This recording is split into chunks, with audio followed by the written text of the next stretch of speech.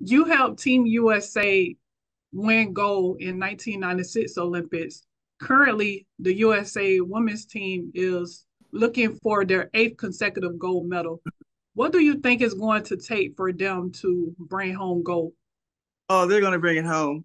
Yeah, They're just so talented. I mean, yeah, it's I'm so thrilled and so proud that the women's basketball program has reached this point where, we are the this we set the standard, and our women, watching them play during these Olympics, they have just really demonstrated excellence.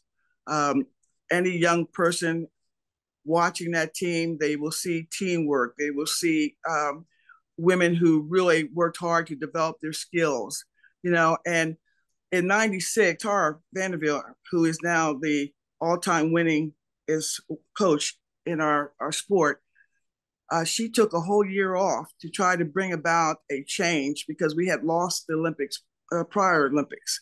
And so she took a whole year off to help develop the national women's team so we would be ready for the Olympics.